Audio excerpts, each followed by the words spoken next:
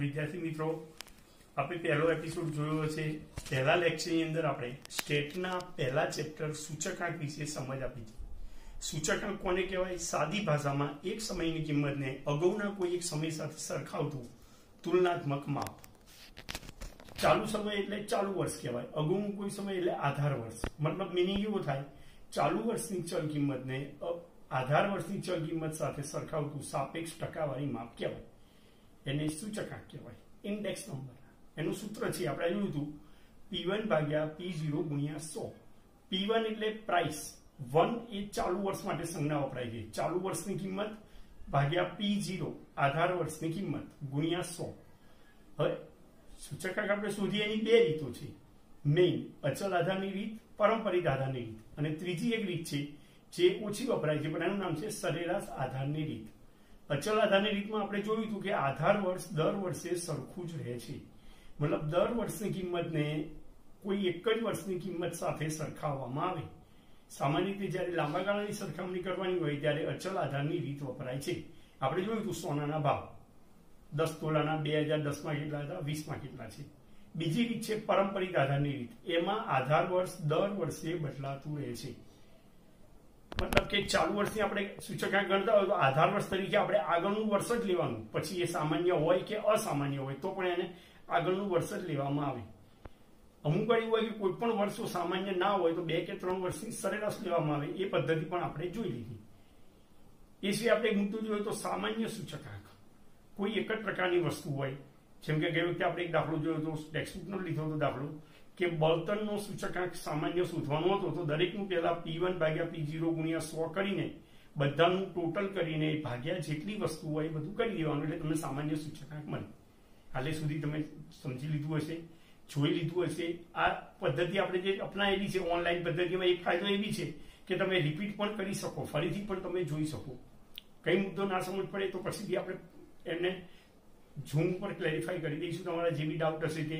હવે આજે આપણે થોડાક આગળ વધીએ છીએ. આપણે જોયું એ વખતે કે કોઈ પણ દાખલામાં અચળ આધારની રીતે અને પારંપરિક આધારની રીતે ગણીએ તો પહેલા વર્ષની કિંમત સરખી જ આવે, બીજા વર્ષની કિંમત સરખી જ આવતી હશે. આપ જોજો નોટબુકમાં કે મોબાઈલમાં જોઈ લેજો પછી. પણ પછીના વર્ષે દર વર્ષે અચલ આધાર અને પારંપરિક આધારની રીતે કિંમતો બદલાતી રહે.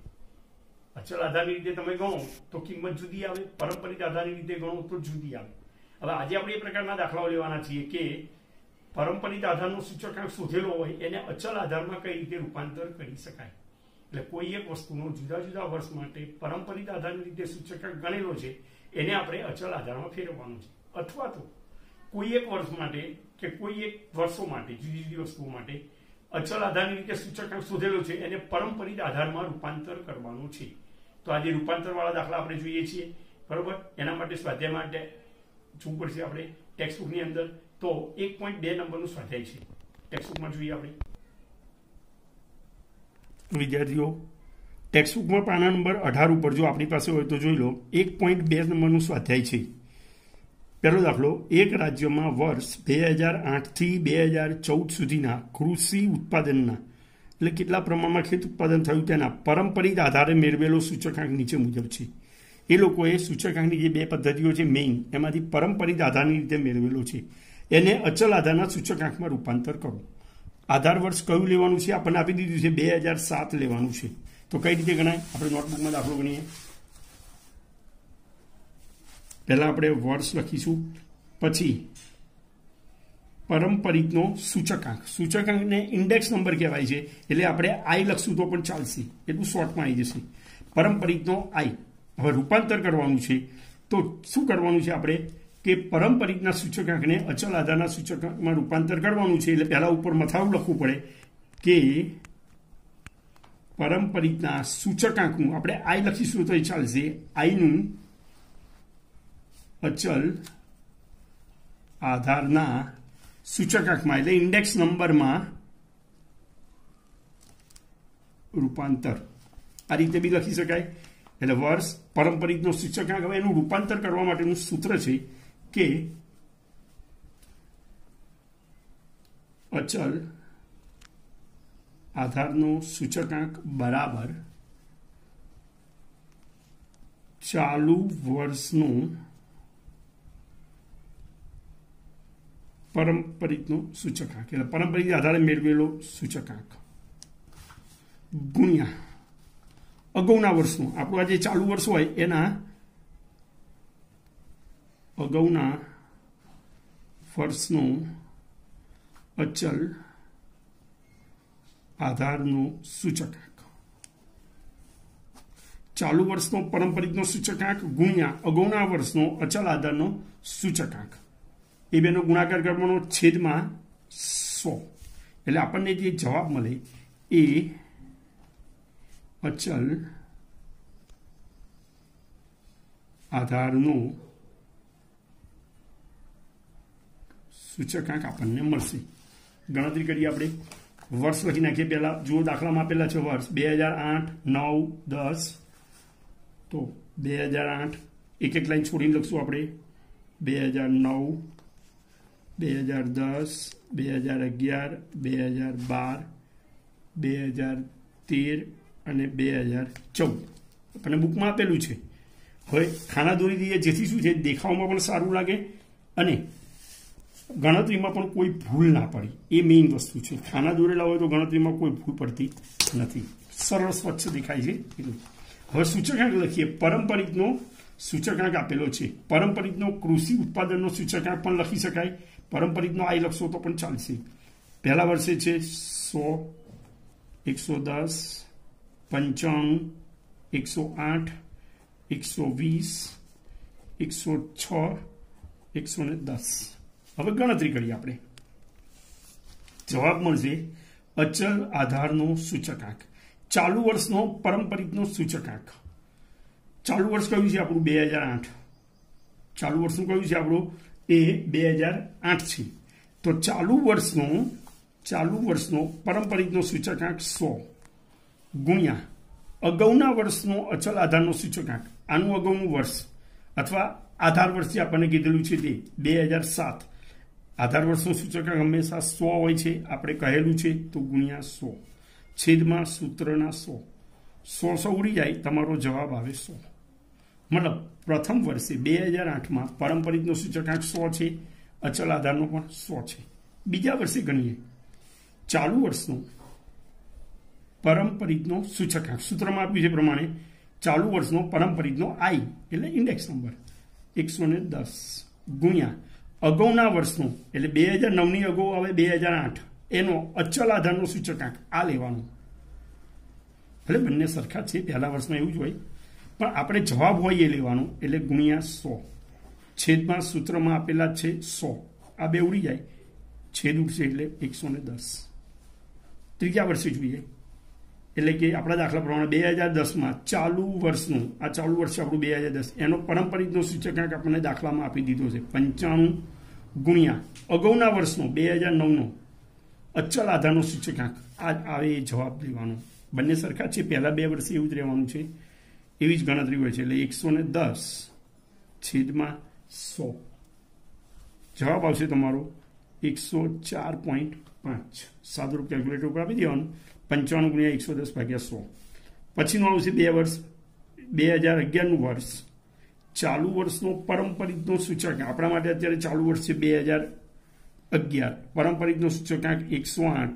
ગુણ્યા અગાઉનું વર્ષ 2010ની અગાઉનું વર્ષ 2011ની અગાઉનું વર્ષ થશે 2010 એનો અચલ આધારનો સૂચકાંક આ લેવાનો હવે બદલાઈ જશે પહેલા 2 વર્ષ પછી ત્રીજા વર્ષે બદલાઈ જાય છે 104.5 છેદમાં 100 આ રીતે ગણતરી કરવાની થશે જવાબ આવશે 112.86 હવે તમને મેથડ ખબર પડી ગઈ છે આગળ ગણતરી કરીએ ચાલુ વર્ષનો એટલે અત્યારે હવે આપણે ચાલુ વર્ષ થશે 2012 એનો સૂચકાંક 120 અગાઉનું વર્ષ 2011નું વર્ષ લેવું પડશે આપણે કારણ કે 2012ની અગાઉનું કયું કહેવાય જે નજીકનું અગાઉ આવતું હોય પહેલું જે 2011નું એનો અચલ આધારનો સૂચકાંક જે જવાબ આવે એ લેવાનું આપણી પાસે સમજીએ કે આપણે 112.86 છેદમાં 100 135.43 આવશે પછીના વર્ષે 2013માં ચાલુ વર્ષનો પારંપરિકનો સૂચકાંક 106 અગાઉનું વર્ષ 2012 એનો અચલ આધારનો સૂચકાંક 135.43 છેદમાં 100. જવાબ આવશે 143.56.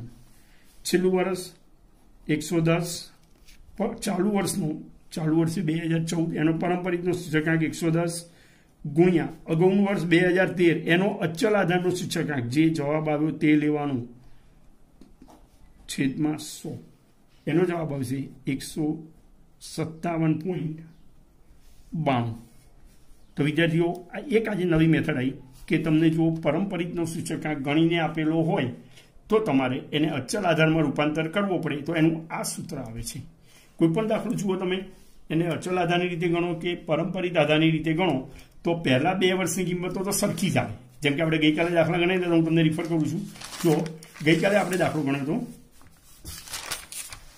પહેલો જ દાખલો હતો અચલ આધારની રીતે આપણે દાખલો ગણ્યો તો એના આવ્યા હતા પહેલા વર્ષે 100, બીજા વર્ષે 103.27, ત્રીજા વર્ષે 105.09 અચલ આધારની રીતે.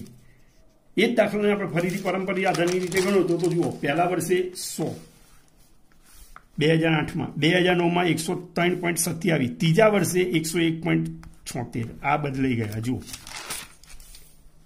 પહેલા 2 વર્ષની કિંમત અચલ આધારની રીતે અને પારંપરિક આધારની રીતે સરખી આવે છે પણ પછીથી બદલાઈ જાય છે. તો એનું રૂપાંતર કરવાનું હોય એવા રૂપાંતરના એક દાખલા આપણે જોયા કે આજની જે મેથડ આવી છે ઉપર હેડિંગ લખી નાખવાનું પારંપરિકના સૂચકાંકનું અચલ આધારના સૂચકાંકમાં રૂપાંતર.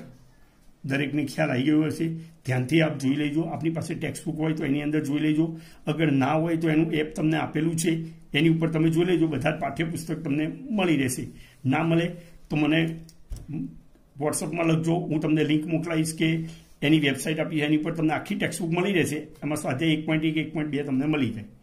તો આજે આપણે એક રીત જોઈ દરેકના મગજમાં ગોઠવી જવી જોઈએ, બરોબર સમજમાં આવી જવી જોઈએ કે પારંપરિકના સૂચકાંકનું અચલ આધારના સૂચકાંકમાં રૂપાંતર. સૂત્ર અચલ આધારનો સૂચકાંક બરાબર જોઈ લેજો. રિપીટ કરું છું. ચાલુ વર્ષનો પારંપરિકનો સૂચકાંક ગુણ્યા અગાઉના વર્ષનો અચલ આધારનો સૂચકાંક ભાગ્યા 100. એક એક લાઈન છોડીને લખવાનું. દાખલો એકદમ છૂટો લાગવો જોઈએ. બહુ કંજસ્ટી લખશું તો ચેકચાક થાય કે બધું ભેગું હોય તો પરીક્ષક બરોબર એને પરીક્ષક કાર્ય કરી શકે નહીં. ખ્યાલ આવી જાય. આ દાખલો 3 માર્ક માટે પૂછાતો હોય છે.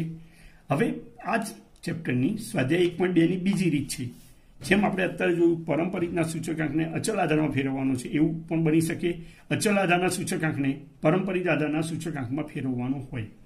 અચલ આધારનો સૂચકાંક તમને ગણીને આપ્યો હોય, જેમ કે આમાં પારંપરિકનો ગણીને આપ્યો હતો, આપણે એને અચલ આધારમાં રૂપાંતર કર્યું. હવે એવું હશે અચલ આધારનો આપેલો છે એને આપણે પારંપરિકમાં રૂપાંતર કરવાનો હોય. ટેક્સ્ટબુક તો જુઓ 1.2ની અંદર આપણે પહેલો દાખલો ગણ્યો. બીજો દાખલો સેમ એના જેવો છે. આજે આપણે તમને થોડુંક કામ પણ આપીશું કે જેથી તમે તમારી પાસે ટેક્સ્ટબુક હોય અથવા નેટ ઉપરથી ડાઉનલોડ કરીને તમે એ વર્ક પણ કરી શકશો. કાલના વર્ગનું પણ થોડુંક આપણે પ્રેક્ટિસ માટે 1-2 દાખલા આપીશું. કારણ કે દરરોજનું તમારા મનમાં પરફેક્ટ થતું જવું જોઈએ. અને છતાં બી કહું કે જ્યારે બી આપણે પર્સનલી ક્લાસીસ લઈશું ત્યારે બી આ ચેપ્ટર ફરીથી તમને જે ડાઉટ હશે એ બોર્ડ ઉપર સોલ્વ કરી આપીશું. એટલે એવું ના વિચારતા કે આ એક અત્યારે ચાલી ગયું તો ફરીથી નહીં સમજાવવામાં આવે, બરોબર. હવે જુઓ એક રીત પતી ગઈ. બીજી રીત છે કે અચલ આધારના સૂચકાંકને પારંપરિકમાં ફેરવવાનું. તો જુઓ 3 નંબરનો દાખલો છે. અમદાવાદના ઔદ્યોગિક કામદાર માટે વર્ષ 2015ના જાન્યુઆરી માસથી ઓક્ટોબર માસના ખોરાકના અચલ આધારે આપેલો સૂચકાંક આપેલો છે કે એક ઔદ્યોગિક કામદાર છે એને 2015ના જાન્યુઆરી, ફેબ્રુઆરી, માર્ચથી ઓક્ટોબર સુધી જે ખોરાક વાપરેલો છે એનો સૂચકાંક આપેલો છે, અચલ આધારે આપેલો છે. એને પારંપરિકમાં ફેરવવાનો છે. એને આપણે પારંપરિકમાં ફેરવવાનો છે. ગણતરી કરીએ આપણે. તો ત્રીજો દાખલો આપણે જે રકમ મેં તમને સમજાવી એમાં એણે કીધું છે અચલ આધારના સૂચકાંકનું પારંપરિક આધારના સૂચકાંકમાં રૂપાંતર, બરાબર. એને માસ આપેલા છે તો આપણે માસ લખીએ. અહીંયા લખીએ માસ. પછી સૂચકાંક આપ્યો છે એ અચલ આધારનો આપેલો છે તો આપણે અહીંયા લખીએ અચલ આધારનો સૂચકાંક. એને આપણે પારંપરિકમાં ફેરવવાનો છે તો સૂત્ર આવશે પારંપરિકનો સૂચકાંક બરાબર ચાલુ વર્ષનો અચલ આધારનો સૂચકાંક છેદમાં અગાઉના વર્ષનો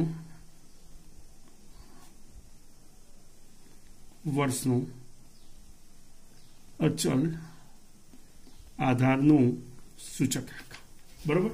આ રીતે આપણે લખવાનું છે અને ગુણ્યા 100.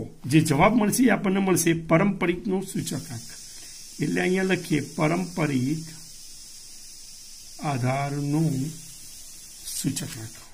માસ પ્રમાણે આપેલું છે. આપણે પ્રશ્ન વાંચ્યો તે પ્રમાણે કે શોર્ટમાં લખીએ જાન્યુઆરી, ફેબ્રુઆરી, માર્ચ, એપ્રિલ, મે, જૂન, જુલાઈ, ઓગસ્ટ, સપ્ટેમ્બર, ઓક્ટોબર. ખાના દોરી નાખીએ જેથી ભૂલ ના પડે.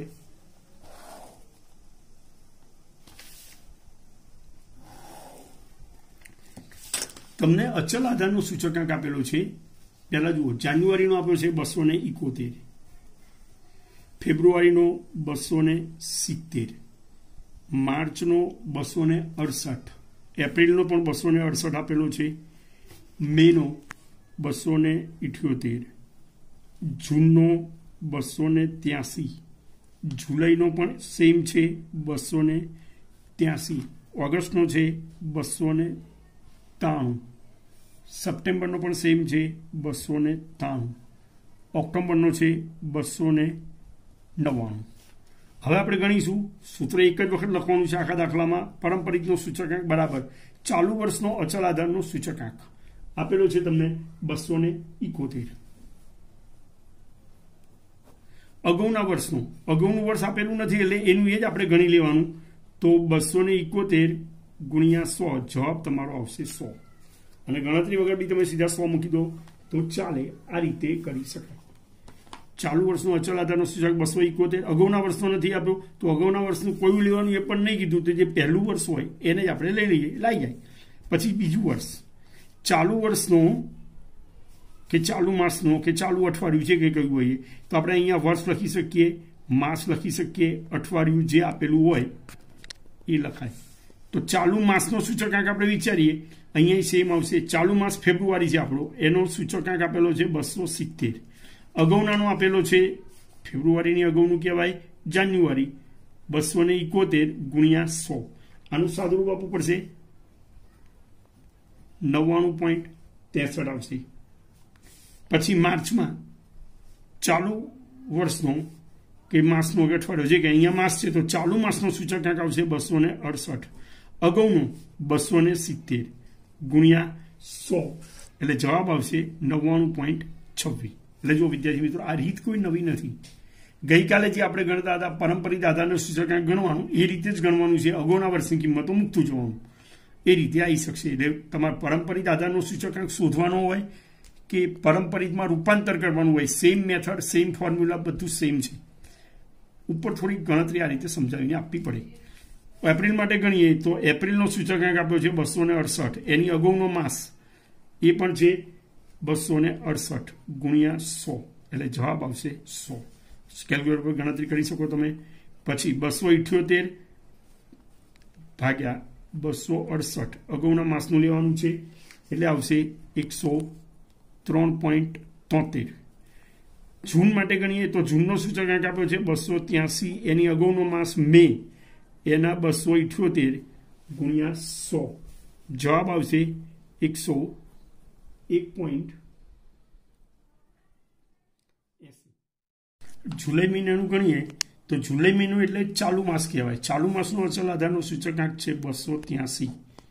અગાઉના વર્ષનો કે માસનો જે કંઈ અગાઉની જે ઘટના આપી હોય એટલે જૂન આપેલું છે, જૂન માસ, તો એના પણ થશે 283 ગુણ્યા 100. સાદુરૂપ આપો એટલે 100 થશે. ઓગસ્ટ માસનો અચલ આધારે આપણે ગણીએ તો સૂચકાંક છે 293 અને એની આગળનું જુલાઈ 283 ગુણ્યા 100. એનું સાદુરૂપ આપવાનું થશે 103.53. પછી સપ્ટેમ્બર, એનો સૂચકાંક આપ્યો છે 293. એની અગાઉનો માસ ઓગસ્ટ, એના છે 293 ગુણ્યા 100 એટલે એનો પણ લગભગ 100 જ આવશે, રાઉન્ડ ઓફ કરીને લખી શકાય. છેલ્લે ઓક્ટોબરમાં 299 ભાગ્યા અગાઉનો માસ સપ્ટેમ્બર 293 ગુણ્યા 100 આ રીતે ગણીએ એટલે 102.05. વિદ્યાર્થી મિત્રો, આજે મેં તમને 2 રીતો બતાવી. એક, પારંપરિક આધારનું હોય એને અચળમાં રૂપાંતર કરવાનું અને અચળ હોય એને પારંપરિકમાં રૂપાંતર કરવાનું. 3 માર્કના દાખલા આવી શકે. હવે તો મેં તમને દાખલા કાલે સમજાવ્યા, આજે સમજાવ્યા, પણ જ્યાં સુધી તમે પ્રેક્ટિસ ના કરો ત્યાં સુધી તમારા મનમાં એ મેથડ પરફેક્ટ થાય નહીં. તો એના માટે હું તમને પ્રેક્ટિસ માટે અમુક દાખલા આપું છું. એ ટેક્સ્ટબુકના જ છે, સ્વાધ્યાય નંબર સાથે હું લખીને આપું છું તમને, એટલે તમને ખ્યાલ આવી જશે. બરોબર? કદાચ તમારી પાસે ટેક્સ્ટબુક ના હોય તો હું તમને એનો ફોટો મોકલાવું છું, જેથી તમને ખ્યાલ આવી જાય. તમને પ્રેક્ટિસ માટે જે દાખલા આપું છું અહીંયા હું લખું છું, એટલે તમે પછીથી પણ શોધી શકો. સ્વાધ્યાય 1.1 જે ગઈકાલે લીધું હતું એનો 2 નંબરનો દાખલો, એની મેથડ ગઈકાલે સમજાવેલી મેથડ જેવી જ હતી. પછી સ્વાધ્યાય 1.2 એનો બીજો દાખલો જે આજે મેં ગણાવ્યો, પહેલો દાખલો એના જેવો, કે પારંપરિક આધારના સૂચકાંકને અચલ આધારમાં રૂપાંતર કરવાનું. પછી સ્વાધ્યાય 1.3નો ચોથો દાખલો જે અત્યારે રિસન્ટલી મેં હમણાં લાસ્ટમાં ચલાવ્યો, કે અચલ આધારનો સૂચકાંક છે એને પારંપરિકમાં રૂપાંતર કરવાનું. આ રીતે કરી શકાય. હવે માનો કે તમારી પાસે કદાચ ટેક્સ્ટબુક ના હોય, મેં ગણાયેલા દાખલા તમે મોબાઈલમાં જોઈ શકો. ટેક્સ્ટબુક ના હોય તો તમારી પાસે પ્રશ્ન ના હોય, તો પ્રશ્ન વગર તમે દાખલો રકમ વગર કઈ રીતે ગણવાના છો, તો હું તમને એનો ફોટો પણ મોકલાવું છું. જેમ કે જુઓ, સ્વાધ્યાય 1.1નો બીજો દાખલો છે. સ્વાધ્યાય 1.1 એનો બીજો દાખલો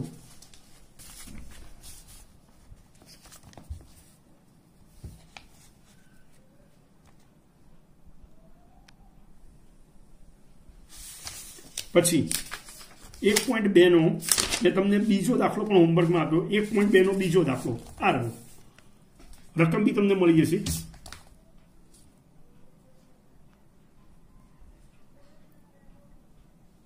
અને 1.2નો ચોથો દાખલો, એની રકમ બી તમને મોકલાવું છું.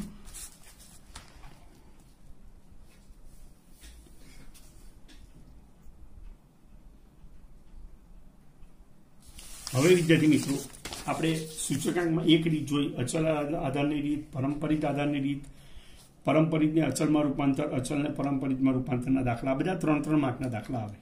હવે આ સિવાય સૂચકાંક ગણવા માટેની બીજી રીતો પણ છે. એમાં એક રીત છે ભારિત સરેરાશની રીત, અને બીજી એક રીત છે કે જુદા જુદા આંકડાશાસ્ત્રીઓએ આપેલી રીત. તો ભારિત સરેરાશની રીત હોય એ કઈ રીતે ગણાય એના માટે આપણે દાખલા જોઈએ.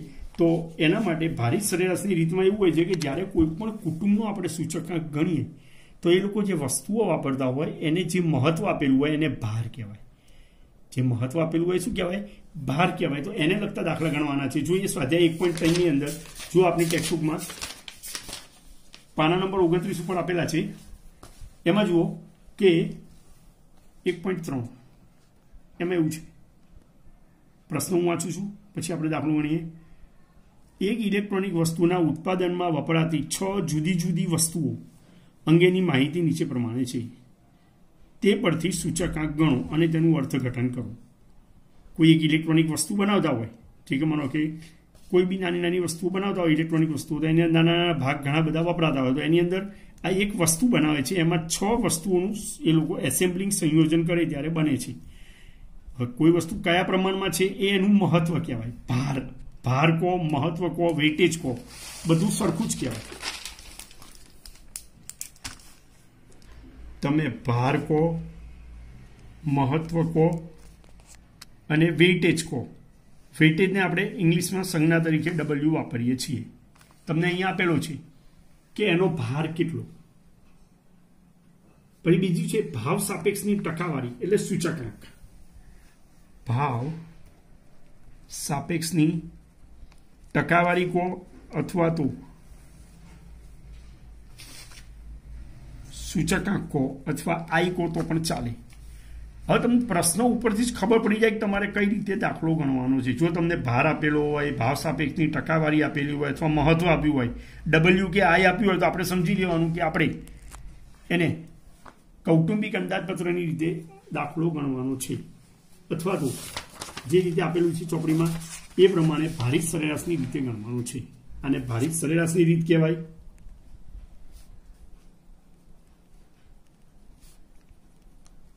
અથવા તો કૌટુંબિક અંદાજપત્રની રીત કહેવામાં આવે છે. દાખલામાં જો W આપેલો હોય, I આપેલો હોય તો તમે ગણી શકો. એનું સૂત્ર છે I બરાબર, એટલે ભારિત સરેરાશની રીતે સૂચકાંક એવું લખવાની જરૂર નહીં. I બરાબર સિગ્મા IW છેદમાં sigma W. Sigma IW, I એટલે સૂચકાંક, W એટલે વેઇટેજ. વેઇટેજ એટલે મહત્વ, કઈ વસ્તુનું કેટલું મહત્વ છે એ ભારિત સરેરાશની રીતે કરી શકાય. જેમ કે આપણા દાખલામાં જુઓ, ઇલેક્ટ્રોનિક વસ્તુને 6 વસ્તુ આપી છે. વસ્તુઓ ABCDEF વપરાય છે, એનો ભાર છે. એ પ્રકારની વસ્તુનો 5% વપરાશ થાય છે.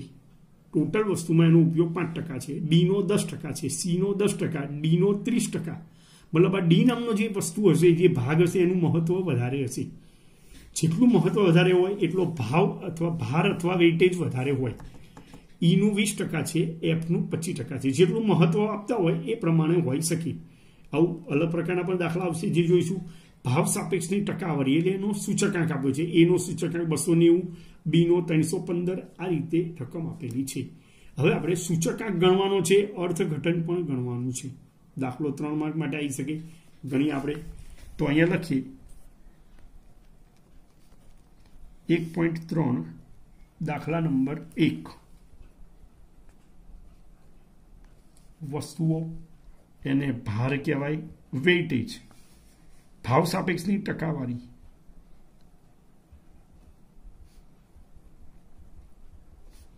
એટલે ઇન્ડેક્સ નંબર. સૂચકાંક કહો, ઇન્ડેક્સ નંબર કહો, ભાવ સાપેક્ષની ટકાવારી કહો, બધાનો સેમ મિનિંગ. અને પછી તમને જે મળે આ બેનો ગુણાકાર કરવો પડશે, કારણ કે સૂત્ર શું છે? સિગ્મા IW, I અને W નો ગુણાકાર અને એનો સરવાળો. વસ્તુઓ આપણને આપેલી છે. હંમેશા એક એક લાઈન છોડવાની ટેવ પાડો. ABCD E અને F. ખાના પાડવાની પણ ટેવ પાડી દઈએ.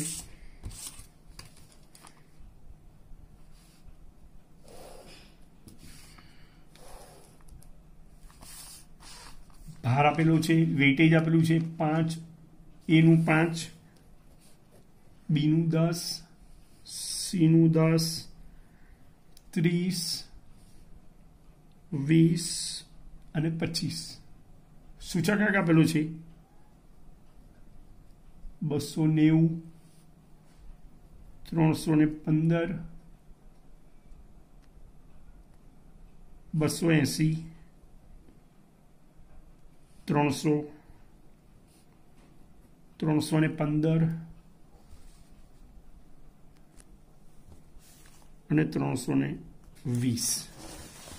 હવે આનું પણ સૂત્ર મૂકીએ તો I બરાબર, જે અહીંયા મેં ઉપર બતાવ્યું હતું એ જ, સિગ્મા IW છેદમાં સિગ્મા W. સિગ્મા IW એટલે I અને W નો ગુણાકાર. ગણીએ આપણે. જે નીચે આપણને મળશે એ સરવાળો મળશે.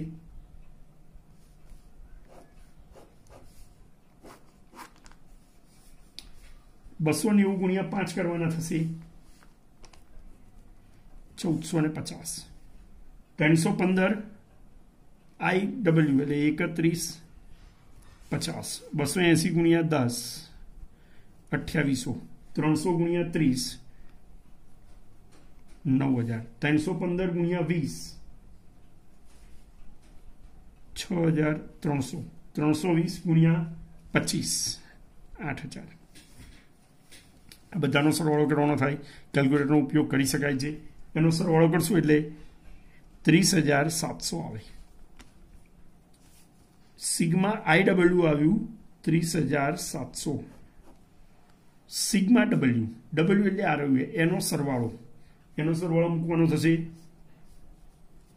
100, એટલે થઈ ગયા 100. એટલે 30700 ભાગ્યા 100 કરીએ એટલે 307 તમારો જવાબ આવે. હવે આપણને અંદર એ પણ માંગેલું છે અર્થઘટન કરો. અર્થઘટન એટલે શું? કે જે સૂચકાંક મળે એની ઉપરથી આપણે વધારો કે ઘટાડો શોધવાનો હોય. વધારો કે ઘટાડો કેવી રીતે શોધાય? જ્યારે બી કોઈ પણ વર્ષનો તમે સૂચકાંક શોધો તો એની અંદરથી આધાર વર્ષનો સૂચકાંક બાદ કરી દો એટલે તમારે જે વધારો કે ઘટાડો મળે. જેમ કે ગયા પીરિયડમાં આપણે જોયું હતું કે 2010માં સોનાનું 1 તોલાનો ભાવ 20,000 રૂપિયા હતો, દરેકને યાદ હશે. હવે 2020માં સેમ વસ્તુ સોનાનો 1 તોલાનો ભાવ 40,000 થયો. હવે સૂચકાંક આનો ગણવો હોય તો આપણે શું કરીએ? P1 ભાગ્યા P0 ગુણ્યા 100. આ ચાલુ વર્ષ કહેવાય P1, આ આધાર વર્ષ કહેવાય P0. એટલે અહીંયા થશે 40,000 ભાગ્યા 20,000 ગુણ્યા 100 એટલે કેટલા થાય? 200 સૂચકાંક આવે અહીંયા આપણને મળે છે. પણ અર્થઘટન કરવું હોય તો કેટલો વધારો થયો? તો આમાંથી આપણે આધાર વર્ષનો સૂચકાંક 100 બાદ કરી દેવાનો.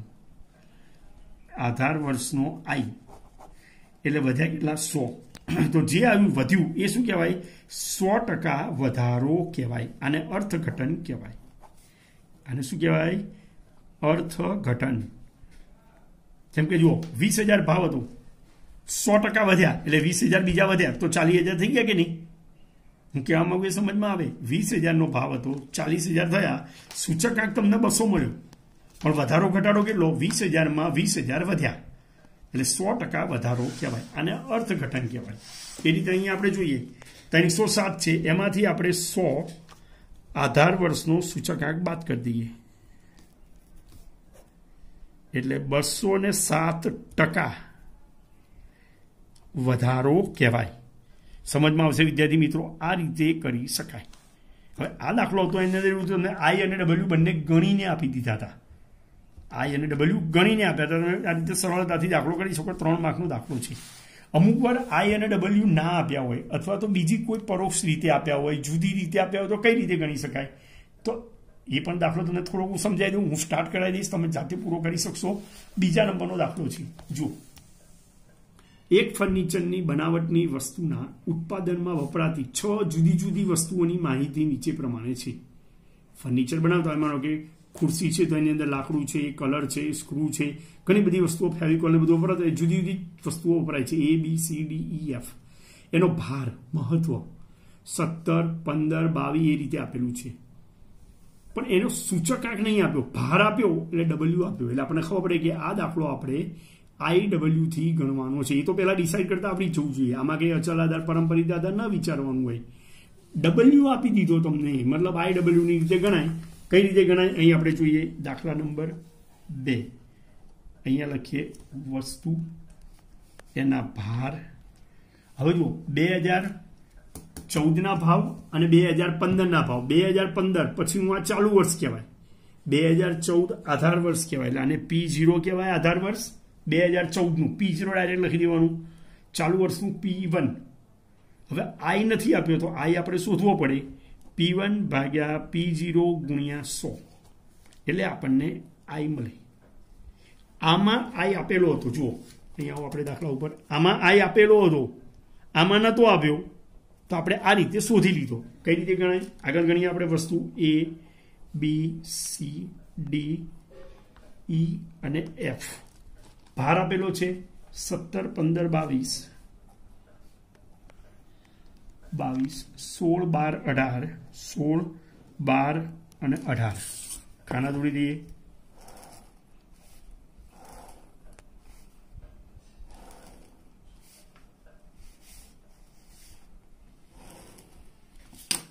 જો ભાવ આપેલા છે 30, 20, 50, 30, 20, 50, 32, 40 અને 16. P1 છે 24, 24, 70, 40, 48 અને 24.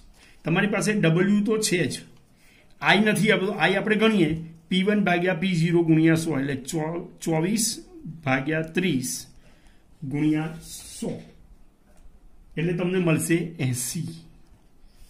24 ભાગ્યા 20 દરેકને ખબર પડે, સરળ મુદ્દો છે. P1 ભાગ્યા P0, P1 ભાગ્યા P0 ગુણ્યા 100 એટલે તમને મળી જાય 120. 70/50 ગુણ્યા 100 એટલે તમને મળી જાય 140. 40/32 ગુણ્યા 100 સિમ્પલ P1/P0 ગુણ્યા 100 એટલે તમને મળશે 125. 48/40 ગુણ્યા 100 તમને મળશે 120.